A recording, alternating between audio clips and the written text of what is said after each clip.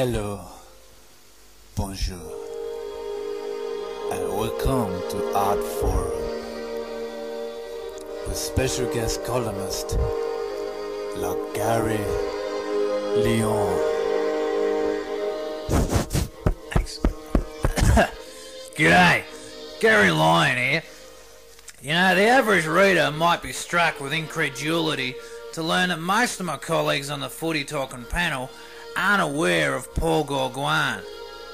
This French artist belonged to the strand of 19th century post-impressionists that included the likes of Cézanne and Seurat.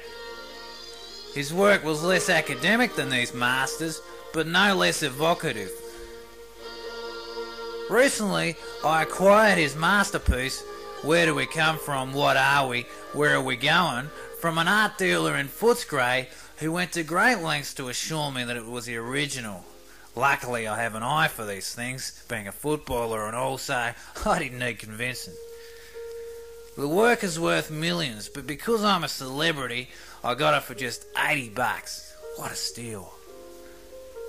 The average punter also wouldn't be enlightened to the fact that one can make a packet from having this piece auctioned off at Sotheby's in London. However, let us focus on the ramifications of this work.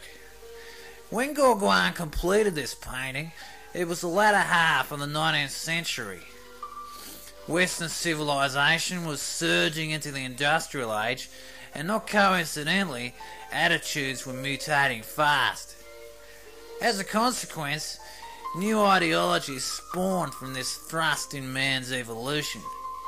Nihilistic philosophers such as Friedrich Nietzsche challenged our age-old dogmas, whilst naturalist Charles Darwin turned Christianity on its head pretty much with his theories on evolution. Around this time also, Friedrich Engels and Karl Marx released the Socialist Manifesto.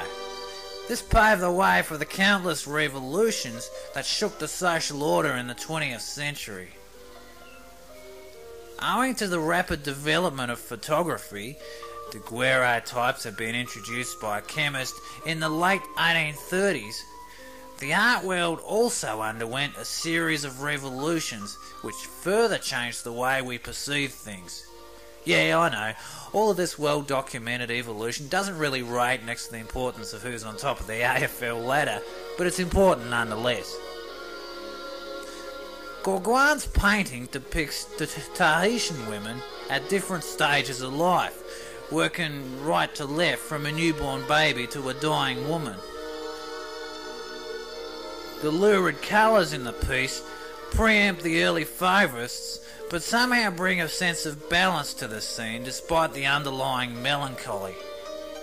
It's pretty obvious too that the yellow chick in the middle who's standing on her tippy toes and pushing upwards is in fact a ruck woman. This is perhaps symbolic. It's probably meant to suggest that no social concerns, art, literature, music, science, philosophy, psychology, none of this is really as important as a game of footy.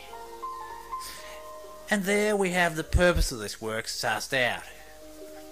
Next week, I debate with a panel of footycologists over who was the better strategist, Sheeds or the Duke of Wellington.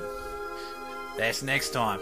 Until then, punters, ars longa, vita brevis.